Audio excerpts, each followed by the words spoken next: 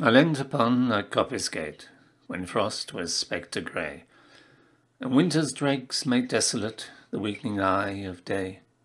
The tangled pine stems scored the sky like strings of broken lyres, and all mankind that haunted nigh had sought their household fires.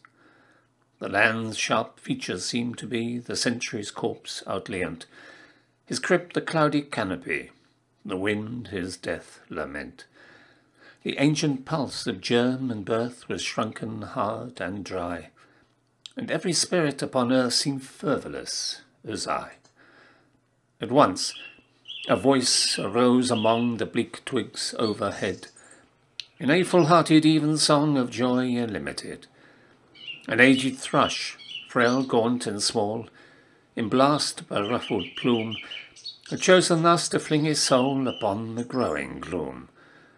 So little cause for carolings of such ecstatic sound was written on terrestrial things afar or nigh around, that I could think there trembled through his happy good-night air some blessed hope whereof he knew, and I was unaware.